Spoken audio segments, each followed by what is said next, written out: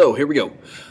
When we last left off, I started to very lightly introduce to you Adobe Illustrator. So I know this is brand new software, and I know that I'm not here to help you out with it, but I think you're going to be just fine with it. So here we go. So to start off, you kind of open up Illustrator, you do File, you do New, and it comes up with a little pop-up, and you hit OK. Okay. So here's your kind of canvas, your screen, if you want to think about it that way.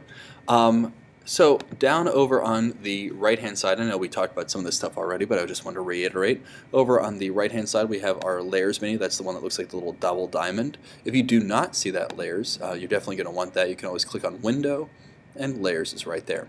So just like in Photoshop, layers are extremely important.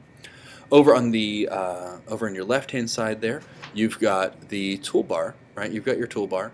And what we're going to want to do is basically only use the pen tool. Okay, that pen tool is going to be kind of our bread and butter for using Illustrator. We use the pen tool really for kind of everything. It's just an extremely important tool for us to use. So let's go ahead and do just that. So we've got other tools as well. Obviously, we've got our black arrow tool that helps us move things around. We've got this white arrow tool that helps us move vector nodes, which will make more sense in a second. And then we've got the shape tool. We totally already talked about the shape tool, right? So the shape tool lets me, surprise, make shapes. I know I can always click on, hold on it as well, and I can do circle, any kind of shape really. I can do circles, stars, whatever you want. So I can go ahead and grab that, and if I wanted to change the color, say, of this shape, I just select it, and just like so. And I click over here, and there's my white box, double click, and that is going to be my fill color. And with that fill color, I can change up any of that stuff right there. Let's say that this square, let's say I like the white on the inside, but I want to make the outline color, I don't know what, green. Okay? So I can go ahead, make it green. Now, you don't really see it, it's just kind of barely there. So I could always change what's called the stroke that's up at the top here. And I just click this number, and I got a big old outline, right? So that's looking pretty good. Now I can do other things to this as well. I can always change the opacity right here, which we can talk about a little later on. Maybe I wanted this orange circle to be a little bit see-through. I can do that. Lots of different techniques that we can do, and we'll talk more about them as we go along. I can use that black arrow tool to move things around. I can also use the arrow keys. I can just hold this down all day long and it'll move around. I can also hold down Shift and then the arrow keys, and it kind of jumps around a little bit more. It gives me something to kind of go off of.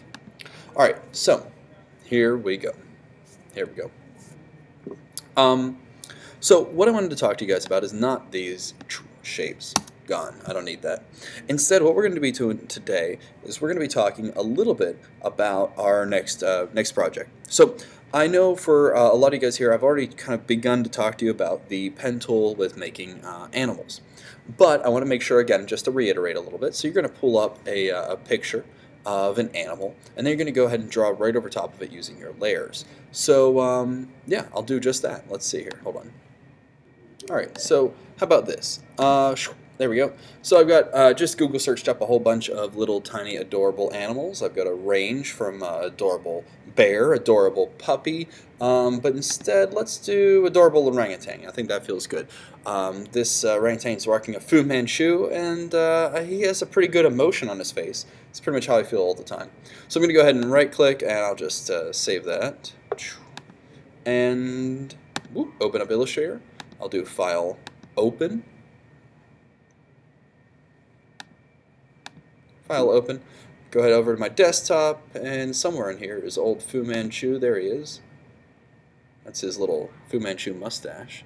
And I'm going to hit open, and there it is. Now notice whenever I did file open, notice how I get these little tabs here at the top? That just means I had one open, it's just opening a new file. You could choose to work in this one. For me personally, I'm going to do Command X, that cuts it. I'm going to go ahead and paste it right there, and I can hit the X and knock that little tab out of here. And I do not want to save it.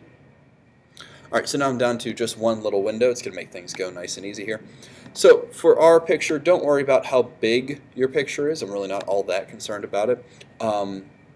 We got a little bit of this like white paper hanging off the side. I'm really, like I said, this is our first major kind of Illustrator project. It's just not all that important. What is important, however, is this little double diamond for our layers right there. And again, if you don't have that layers, you just click on Window and Layers.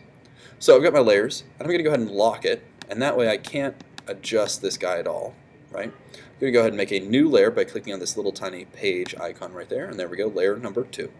Now I can click on the eyeball as well, and that eyeball turns off and on my layer. And for my animal, what I'm going to do is this. I'm going to go ahead and grab my pen tool, and I can actually, if I want to, I can, just like in Photoshop, I can grab this thing here in my toolbar. It's the eyedropper tool, so I can get the actual color that I want. So let's say like orange fur. That looks kind of pretty good. I'm going to go ahead and zoom in. Now to zoom in, I can grab my magnifying glass. I can click, drag, and whoop, zooms me in. I can also come right down here in the bottom left, and I can grab any number one of these here. Look, remember, there's 100%, 200%. That's kind of big there. It's too much. Okay, there we go. Nice, nice. So what I'm going to do is this. I'm going to grab my pen tool, and I'm going to go ahead and I want to start outlining him. But I want to outline literally everything, like a huge overall shape of him. Now, I'm going to go pretty rushed. Please take your time and do a way better job than what I'm doing. But again, I assume you don't want to see me do the entire project, so that would take way too long. So here we go. I'm going to go ahead and just start clicky-clacking along. Now remember, I could do this all the way around town and like I'm stitching, but this looks kind of like junk. So don't do that. Instead, remember we talked a little bit in class, right? Instead, what I want you to do is find kind of a nice curve, right? Click, hold, and drag your line. Now notice that I get these little bars on either side, right? Those are kind of my handlebars that let me bend this guy around. But remember that it's pointing where it's going to go next. So for example, if I need it to go up over top of his head, but I have it pointing down, whenever I release and I go back up here, look at this. It tries to scoop down like a roller coaster. Well, I don't want it to do that. That is pretty horrible. So instead, here we go. I'm going to go ahead and click and drag, kind of point it in the direction I want to go. Okay, click and drag. This is really probably the hardest thing about Illustrator, is just getting used to these kind of little handlebars as we go along. Now let's say, for example, right here for this fur, I want to do like a little up and down, like a tidal wave, right? Like a tidal wave of fur. So I'm going to go ahead and click, and I curve it in, but look, it's going to shoot me way over here. That's not good either. So instead, watch this. Back it up a little bit. Okay. So instead, I'm going to do my little tidal wave, bend it up. But now if you look at your keyboard, I'm going to hit Alt-Option, and I can bend my line around. Now watch. Look at that. Look at that. It gives me a nice little point. We can do it again here. Let's do it again. Alt-Option, bend it around. I'm pointing it in the direction I want to go. Release. And let's go do another little flick of the wrist. Back in here. A flick of the wrist. Should be a musical sing-songing star. Look at this. I could do this all day. Just clicking, clacking, going all over the place. Okay. So just kind of box this off. Complete my shape. Okay. So there is my large orangutan silhouette. Cool.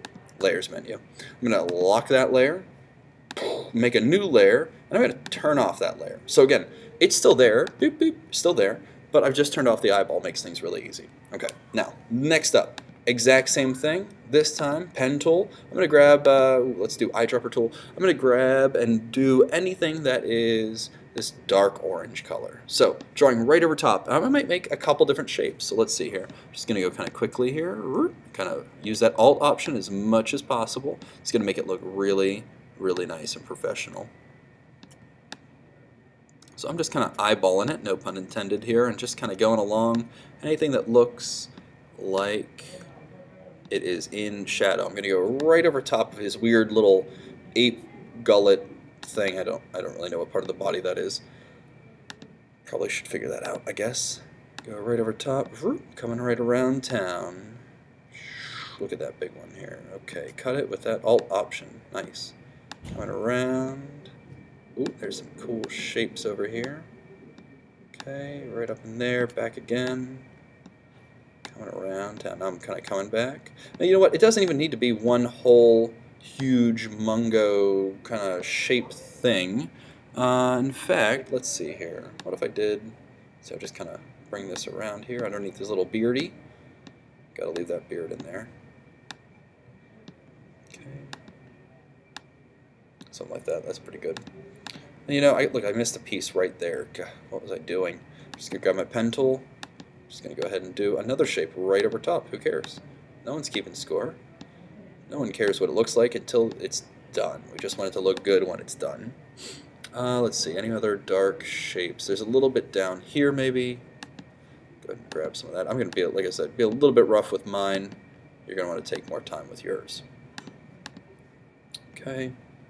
Let's get a little bit underneath this little fur here. I'm going to kind of do some zigzaggies to give him kind of a fur effect. It's kind of poking in there. Okay, so again, take your time. Do a better job than I'm doing. So at this point, I've got two layers, dark brown and light brown, and it starts to kind of line up a little bit, almost like a really messed up puzzle piece. So I'm going to lock it again, and let's do it once more. So this time, I'm going to do anything that is kind of his face color, this kind of gray. So grab my eyedropper and grab that, kind of that grayish color. Get my pen, and let's do everything that's his face color. So here we go. Let's see, I'm going to go ahead and start drawing along again using that Alt Option and those long strokes. Alt Option, bend them on up around his little mustachio. Kind of zigzag in here, how about that? Get it kind of hairy looking. Old Harry and the Hendersons. That is a movie that probably no one in this class has ever seen. And I'm reminding myself how old I am. Harry and the Hendersons, kids. That's right. While you're drawing, I'm talking about Harry and the Hendersons. You should check it out. It's not really all that good. Alright, so here we go. Coming around again. Stupid. Okay, coming around. Here we go. And there's the shape. Alright, let's do it again. Let's do it again. I'm going to do this weird neck flappy thing. Technically it's a different color, but I think it's close enough that I can kind of call it skin color. So let's do it. Again, I'm going to go kind of quick with mine. You guys don't need to see me do an entire orangutan, and you guys have another class period to work on this, so I want you to basically use this video as reference if you're lost, but otherwise just go to it. You know what's up. I'm also not going to bother painting in his little stick of grass he has hanging out of his mouth. It's kind of weird. Okay, do a little bit of that, a little bit of this, and good enough. Alright, last things last, lock it, and I'm going to make another layer real quick. And along with that, I am going to go ahead, pen tool, eyedropper. We're going to do all these kind of cool, nitty-gritty little nooks and crannies real quick. I'm going to go ahead and zoom on in so I can actually see what's going on. Let's see, get just this little nose nugget right there. Deselect just by clicking on the black arrow tool. Get another little nose nugget. There you go. That's where he keeps all his boogers. Got to get that in there. Okay. And so then what we'll do. Alright, so coming along, we've got kind of his nose built in there. Going to grab the pen tool here, and I'm just going to kind of keep going. Now again, like I said, I'm going to go pretty quick. You could actually really take your time, kind of zoom in here, you know, kind of get up in there and really make it into something that's extremely detailed. You don't have to, of course, you don't have to, but really can genuinely make a beautiful, beautiful piece of art, even just using these kind of simple shapes. The big thing with vectors that you want to kind of try and remember is it's not like painting, right? Or maybe, for that matter, excuse me, it is like painting. It's not like drawing. Whenever you're drawing, you're adding kind of, you know, value and you're shading, you're blending things out. But whenever it comes to painting, or in this case vectors, really almost think about it the best way is like kind of like a paint by number, you know, little tiny shapes at a time. Or even if you want to think about it this way, think about like if I give you a big box of construction paper, right, and a pair of scissors, and I said, okay, you need to now sit down and make this animal, right, make this orangutan or whatever we're working with, but you only have construction paper, right, so you have to kind of cut out these little tiny shapes at a time, and those little shapes start to form something, almost like a collage, right. Now again, like I said, I'm going pretty quick with mine. I could definitely do a little bit more here, but just for the sake of argument, I'm going to go ahead and finish up, give him a little mouth. Can't have that emotion. How can I not have that mouth? Alt Option to bring my mouth kind of around there so I can make it into a shape. That's the big thing. Think shapes, not line. So I'm going to go ahead, whoa, and zoom on out there. There we go. That looks pretty good. Now here's the neat part. Go back, everything's all locked up, and turn on all your eyeballs. If I turn off that background layer, there's my orangutan. And I won't lie, it's maybe not amazing, but if I showed that to someone, they would know it's orangutan, right? Now if you want, go ahead and leave on this background if you want. That's fine. If you leave on that background, you can actually turn that in just as it is with a realistic background. That's fine. If you don't want to, you could always just put in a big, overall square in the background of just a plain color. That would be fine too. But again, you can see with my eyeballs, the smaller that shape, the more detail you can fit in there, and it can look pretty cool. So that kind of sums up where you're heading, or where you've already begun with your animal project. And whenever you're done with this, come on back and we're going to start you up. I have another video for our next project, which is going to involve using the pen tool in a different way to make something a little more professional. So see you then.